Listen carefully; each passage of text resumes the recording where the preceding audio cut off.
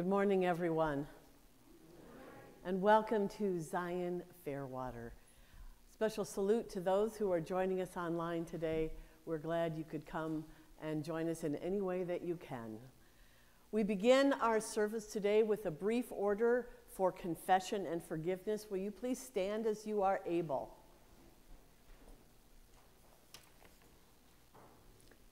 In the name of the Father, and of the Son, and of the Holy Spirit. Almighty God, to whom all hearts are open, all desires known, and from whom no secrets are hid, cleanse the thoughts of our hearts by the inspiration of your Holy Spirit, that we may perfectly love you and worthily magnify your holy name, through Jesus Christ our Lord. If we say we have no sin, we deceive ourselves, and the truth is not in us.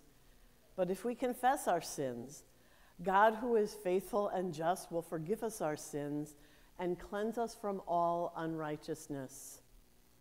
We pause for a moment of silence and self-reflection.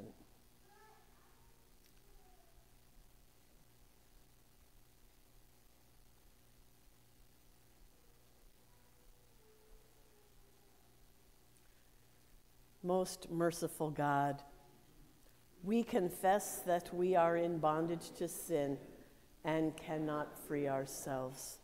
We have sinned against you in thought, word, and deed, by what we have done and by what we have left undone. We have not loved you with our whole heart. We have not loved our neighbors as ourselves. For the sake of your Son, Jesus Christ, have mercy on us. Forgive us, renew us, and lead us, so that we may delight in your will and walk in your ways, to the glory of your holy name. Amen. Almighty God in great mercy has given the Son to die for us, and for his sake forgives us all our sins. As a called and ordained minister of the Church of God, and by his authority, I therefore declare to you the entire forgiveness of all your sins, in the name of the Father, and of the Son, and of the Holy Spirit. Please remain standing for our opening hymn. And our opening hymn, we had a last-minute change. Thank you very much, Wendy, for that, because it was me. Our opening hymn, follow the screen, Lift High the Cross.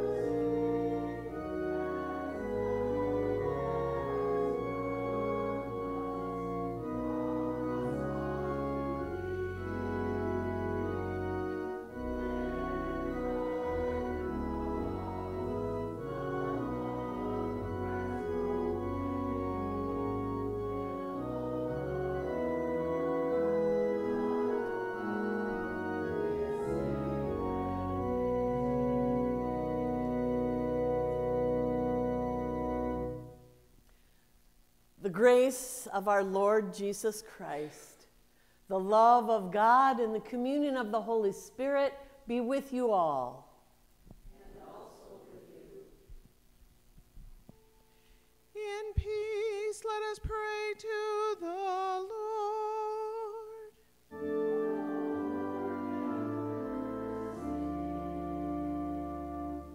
For the peace from above and for our salvation, let us pray to the Lord.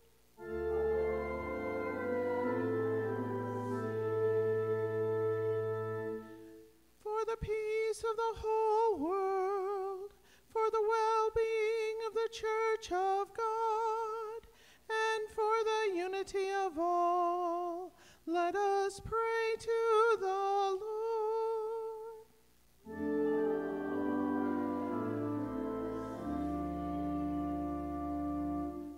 For this holy house, and for all who offer here their worship and praise, let us pray to the Lord.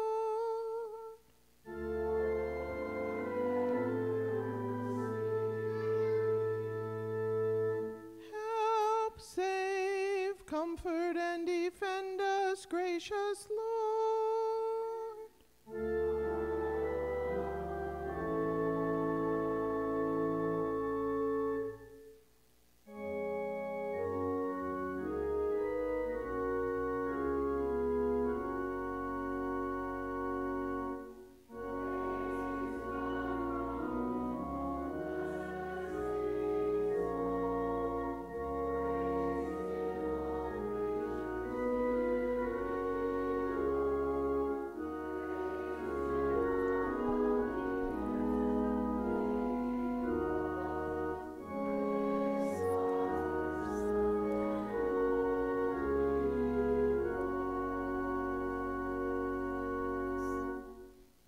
The Lord be with you. And also with you. Let us pray. Holy God, through your Son, you have called us to live faithfully and act courageously. Keep us steadfast in your covenant of grace, and teach us the wisdom that comes only through Jesus Christ, our Savior and Lord, who lives and reigns with you and the Holy Spirit, one God, now and forever. Amen. You may be seated for the reading of the scriptures.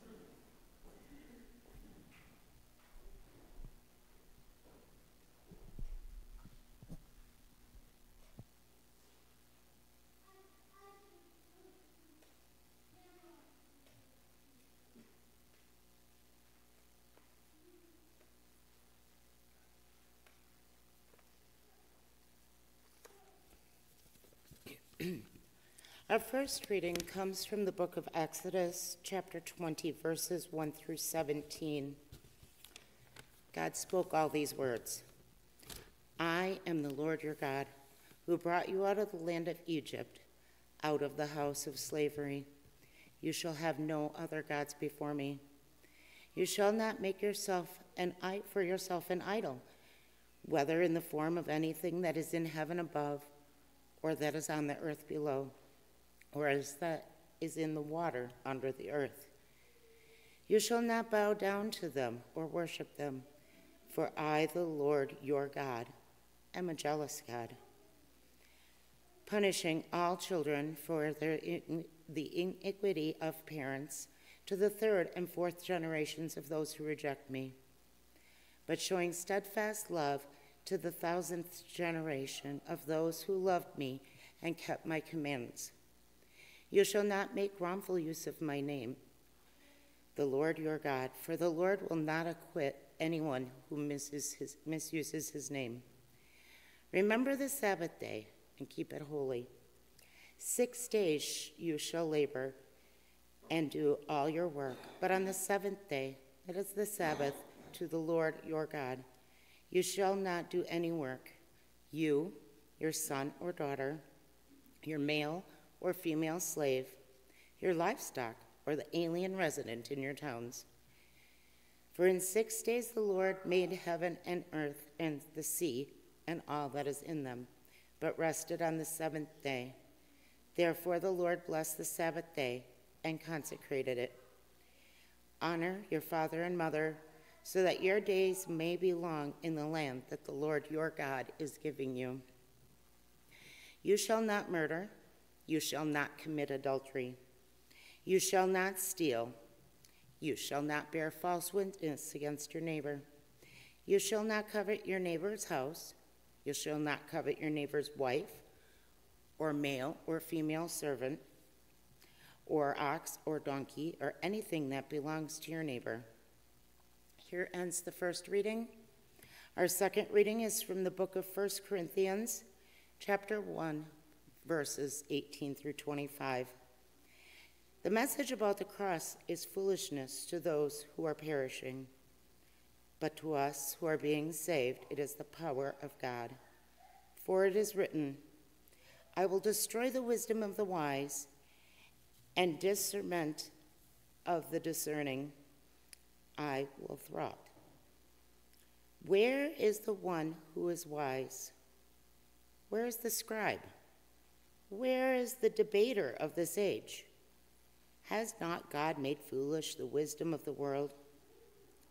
For since, in the wisdom of God, the world did not know God through wisdom, God decided, through the foolishness of our proclamation, to save those who believe.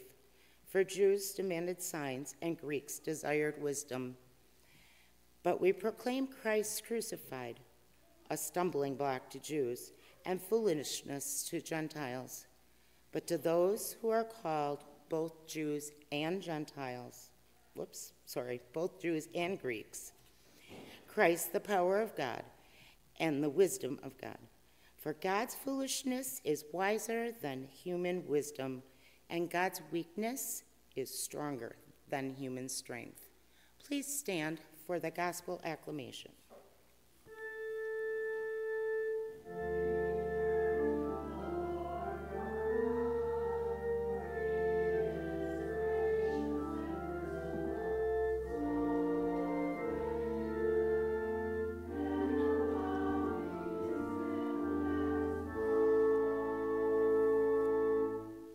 The Holy Gospel according to St. John, the 2nd chapter.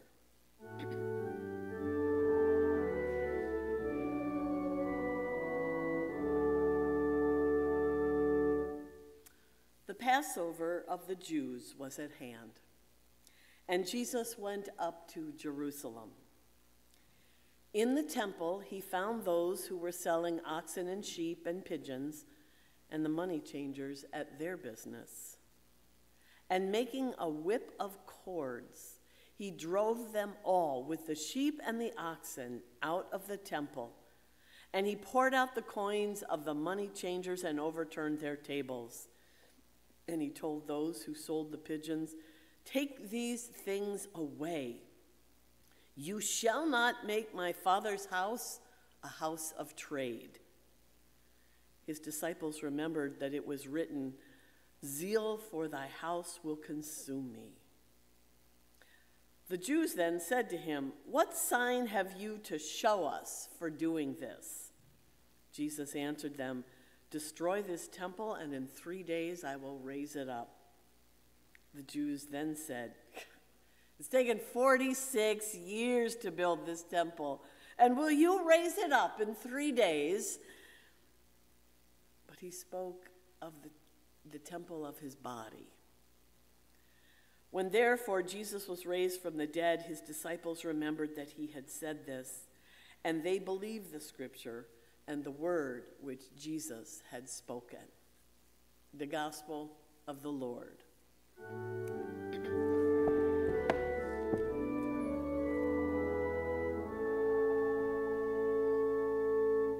You may be seated.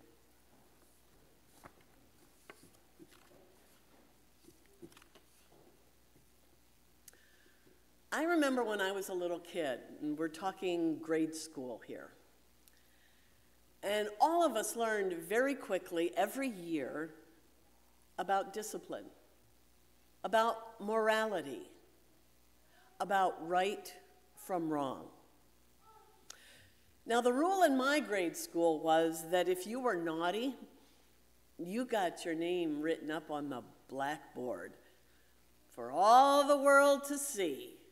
Everyone knew that you were a rule-breaking kid.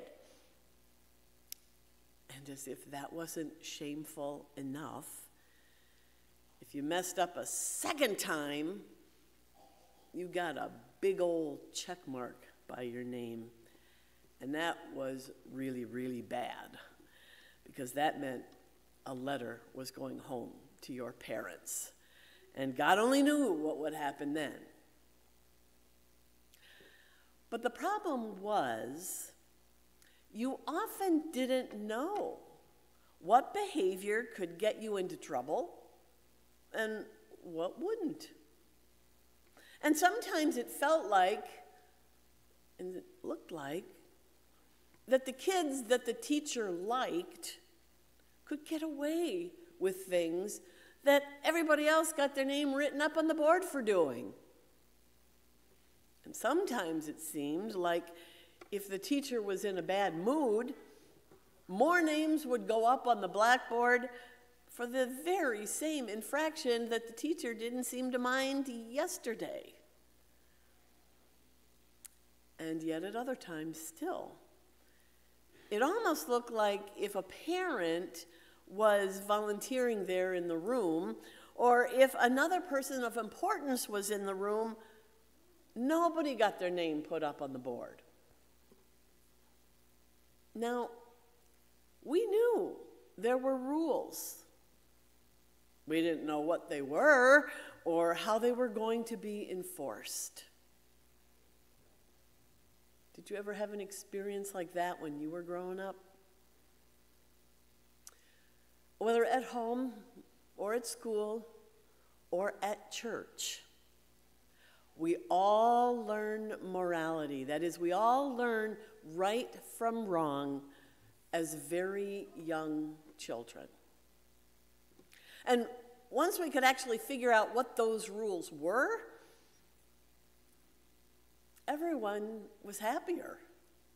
Everyone got along so much better. Everyone was safer. There was no one screaming or crying or fighting.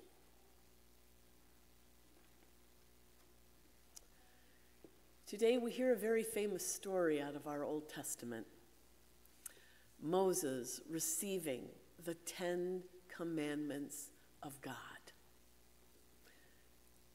These words are words of life that a loving God gave to his children who were like newborn babies wandering around in the desert, freshly freed from generations of slavery.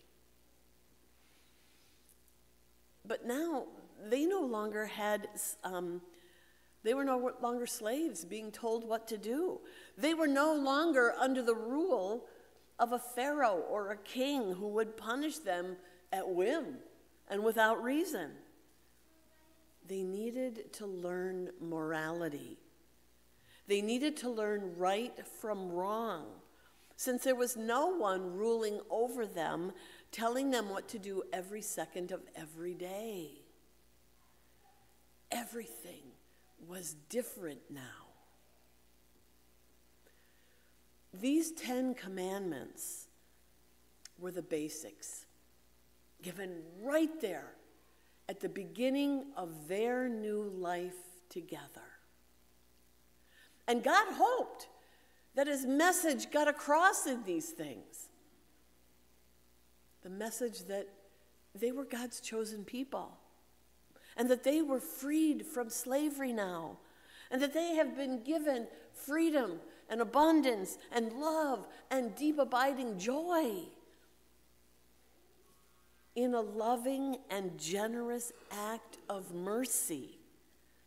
God gave these 10 steps for those Israelites to follow so that his beloved people wouldn't have to guess, so they wouldn't have to worry, so they didn't have to be afraid they would be punished at whim without reason or whenever the wind changed.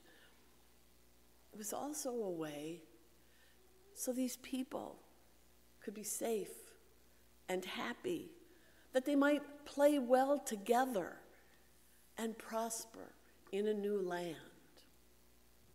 10 simple rules to follow. But humans are humans. And over time, God's beloved people began to see the 10 Commandments as a list of rules. And if you had rules, you had to have loopholes, and they were going to go find those loopholes. People stopped looking at the 10 Commandments as they were intended, as a gracious gift that guided them and helped them and made things run smoothly. The people of God started seeing them as some authoritarian blackboard name writing system. But you see, you can't blame them. They had no coach or model or Sunday school teacher to remind them of how to live peacefully and lovingly together.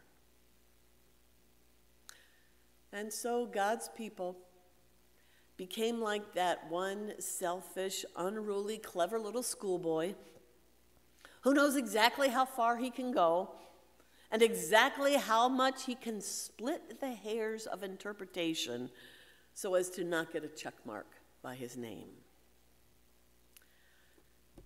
And so in our Old Testament, there are 613 laws, all trying to explain how to live out the 10 Commandments. What do you do if you make a mistake with one of those 10? What do you do if your neighbor makes a mistake with one of those 10? What can you give your God? What can you sacrifice to make your God happy? How can you become better than everybody else? And that right there, in a nutshell, is a history of the people of God. And when God saw that his people were struggling to follow 10 little rules, 10 rules that he had provided to make life better and happier, God decided to do something about it. And so God sent prophet after prophet after prophet in order to call the people back into relationship, back to the life that God had created them for. But I don't have to tell you that prophet after prophet after prophet got ignored. If they were lucky, much times it was much worse. Now fast forward to the New Testament. Today we have a gospel reading about Jesus coming into the temple, and boy, is he angry. So why is Jesus so angry? Well, Jesus, rather than expanding the 10 Commandments into 613 laws, Jesus condensed it all into one. One law. Love one another. Hang on. First one is important. It is very important. Because when we love one another, we are showing our... Loving one another is all God wants for his people. Living happily in community, much like how God created Adam and Eve to be with him in the garden. Unfortunately, so often back in that day, the religious authorities made it harder for people to worship. They made all these extra laws. And worse, they took what was meant to be an expression of love by God and twisted it into something to control people. They manipulated the poor. They tried to manipulate God.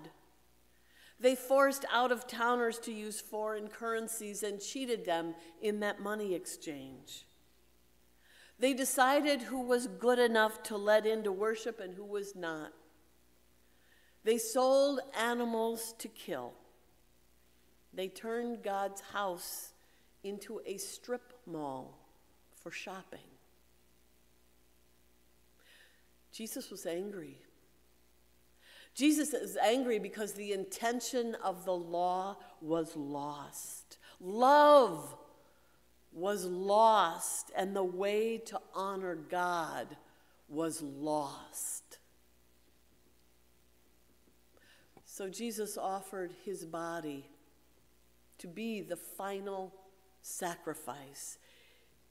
He told us that God didn't want to do this animal sacrifice any longer. And what we learned from Jesus is that God's message is just never going to get across until God's message gets across. Gets across. Because the presence of human sin, which is the tendency to think that we can control where we ultimately fall on God's right and wrong calendar.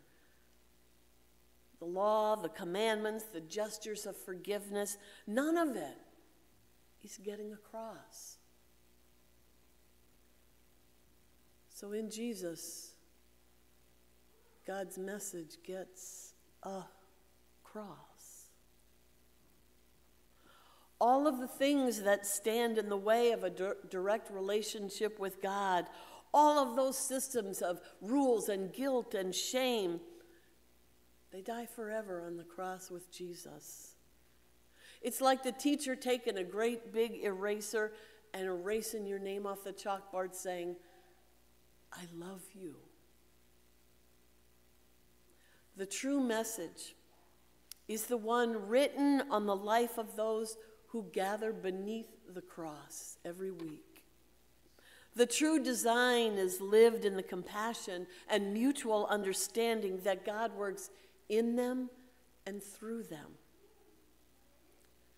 The true force of the cross is known when people live forgiven and free because they know that God has claimed them forever. It's the life that the 10 Commandments were intended to foster and flourish. The message that God has always been trying to get across to us. I love you. Now go and do likewise. Amen.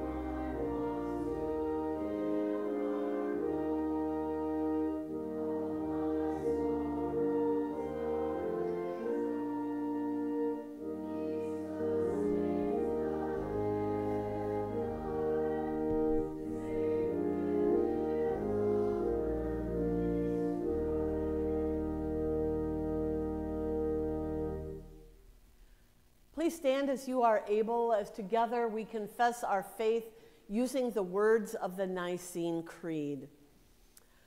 We believe in one God, the Father, the Almighty, maker of heaven and earth, of all that is seen and unseen. We believe in one Lord Jesus Christ, the only Son of God, eternally begotten of the Father, God from God, light from light, true God from true God, begotten, not made, of one being with the Father. Through him all things were made. For us and for our salvation, he came down from heaven. By the power of the Holy Spirit, he came incarnate from the Virgin Mary and was made a man. For our sake, he was crucified under Pontius Pilate.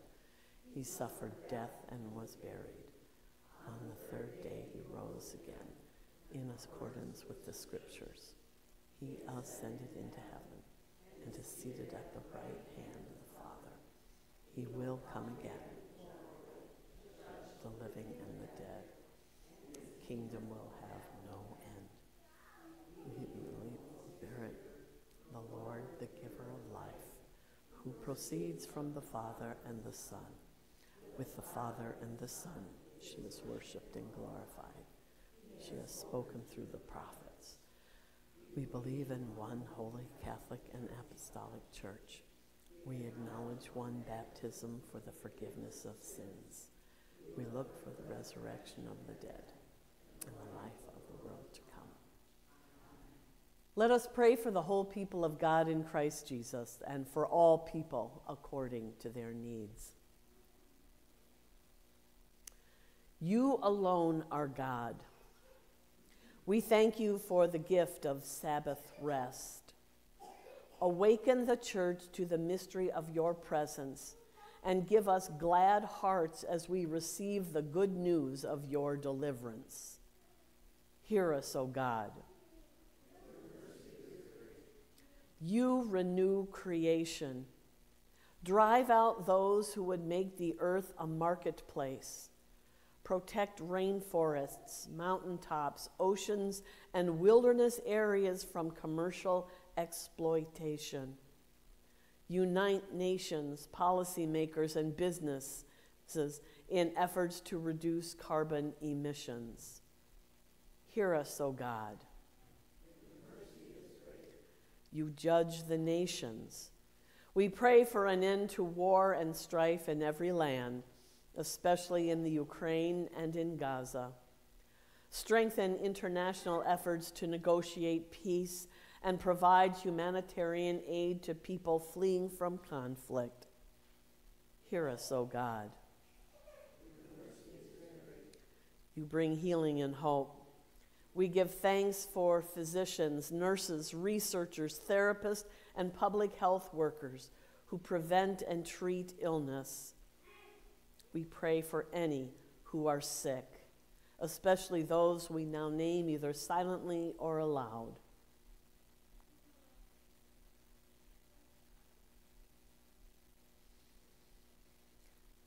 Hear us, O God. You abide with your people. Sustain any in this community undergoing life transitions, marriage, divorce, childbirth, adoption, moving, graduation, employment change, or a death in the family. We pray also for those who are preparing for baptism. Hear us, O God. You bring life from death.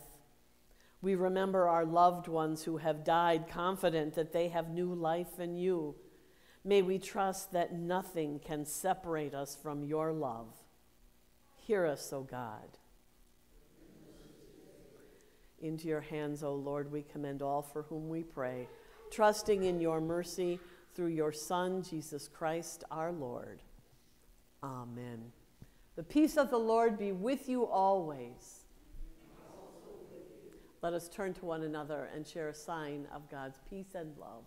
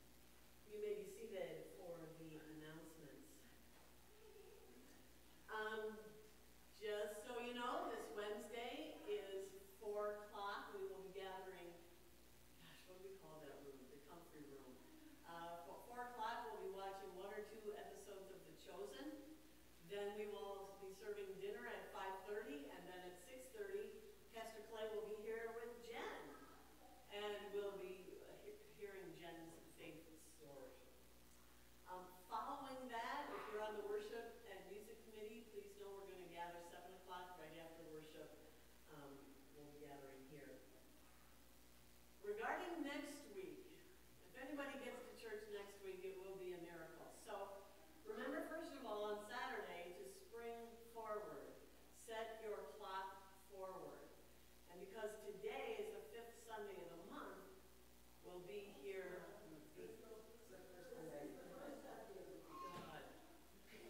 It'll be a miracle if you get here, you mean? Ellie did it once, went to the wrong church. Thank goodness I was early. Okay, duh.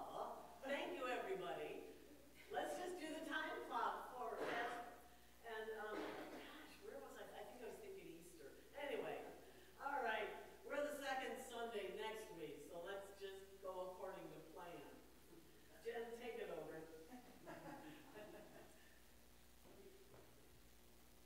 Good morning, everyone.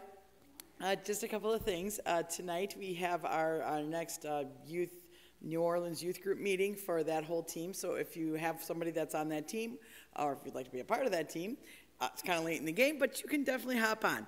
We are meeting at Grace Ripon this week at 6 o'clock. So send anybody that way.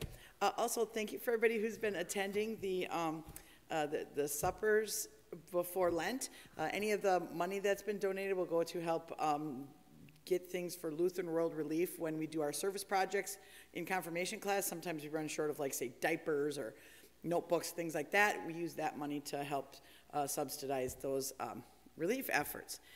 Also, I want to say thank you to everyone who's been bidding on the auction. Today, the auction will end at noon. So by the time I get out of church over there at 11:30 and get the last bids in, at noon it'll shut. So then at that time, if you're online looking, you can look and see if you won your items. And if you're not an online person, I will call all the people that win with paper slips. I'll call you and say, hey, you won this or you won that. So if you don't hear from me in the next day or two, you didn't win. But I thank you so much for all your help in this efforts. The money is going to help offset some of our costs for our trip. So when we're down in New Orleans, we can make that time there to be in the Word and dwelling with the people of that community. So I appreciate that. And I think,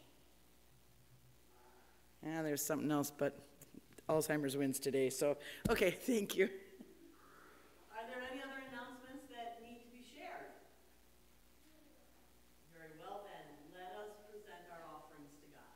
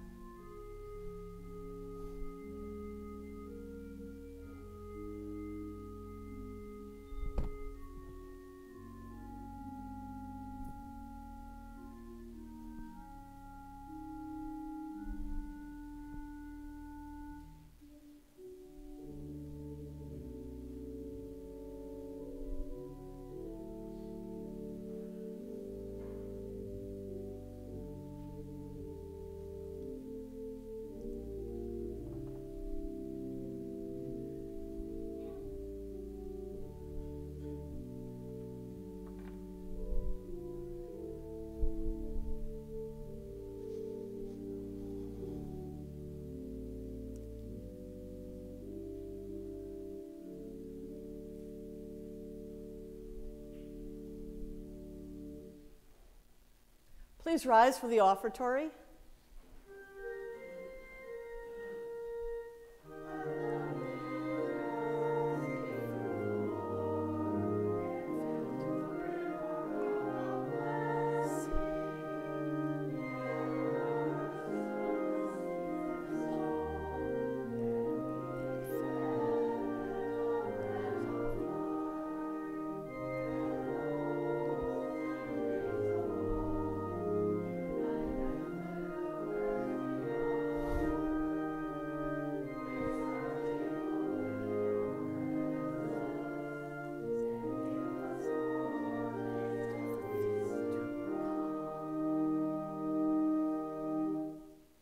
Let us pray.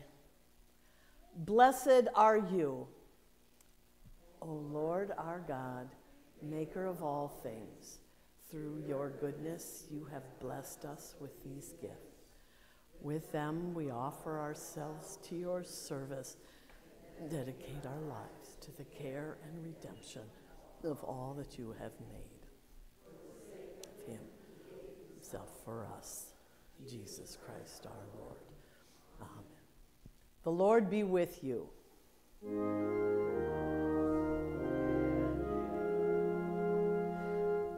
Lift up your hearts.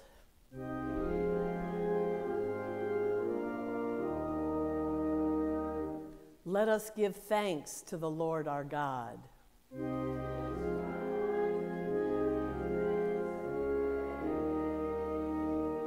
It is indeed right and salutary that we should at all times and in all places offer thanks and praise to you, O Lord, holy God, through Christ our Lord.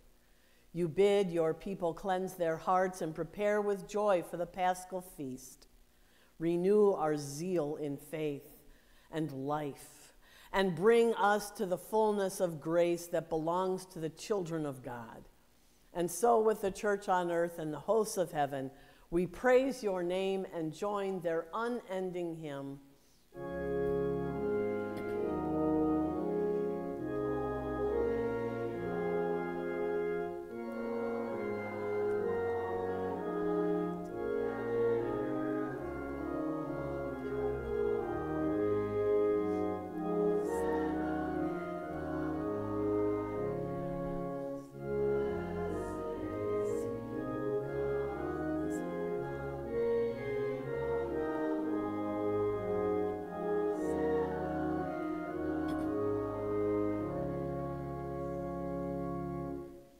In the night in which he was betrayed, our Lord Jesus took bread, gave thanks, broke it, and gave it to his disciples, saying, "Take and eat. This is my body given for you. Do this for the remembrance of me." Again, after supper, he took the cup, gave thanks, and gave it for all to drink, saying, "This cup is the new covenant in my blood, shed for you and for all people for the forgiveness of sin. Do this for the remembrance of me." And now, Lord, remember us in your kingdom and teach us to pray. Our Father, who art in heaven, hallowed be thy name. Thy kingdom come, thy will be done, on earth as it is in heaven.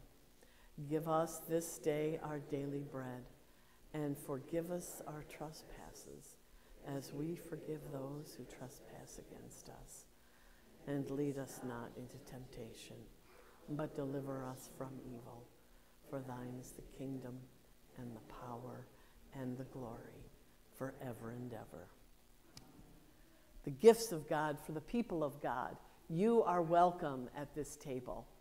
You may be seated, and with the communion assistants, please come forward.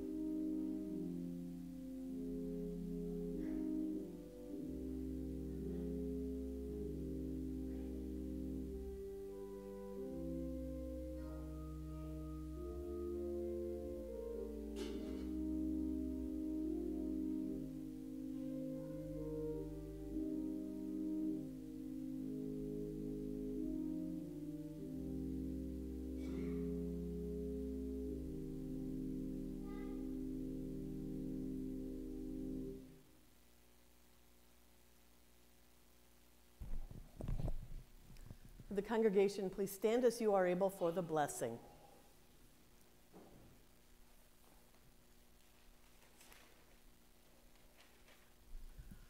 And now may the body and blood of our Lord Jesus Christ strengthen us and keep us in his grace. Amen. Let us pray.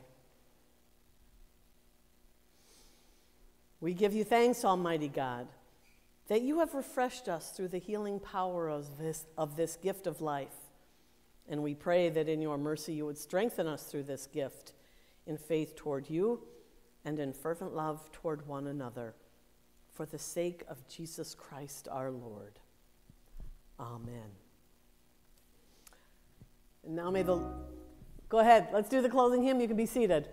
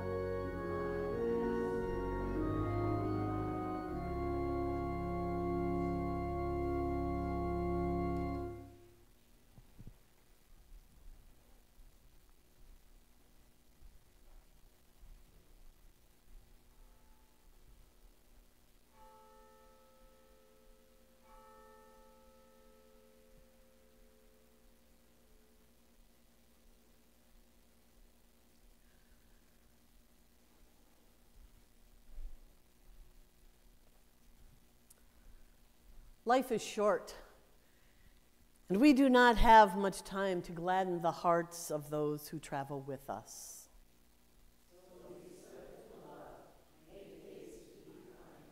Now go in peace to love and serve the Lord.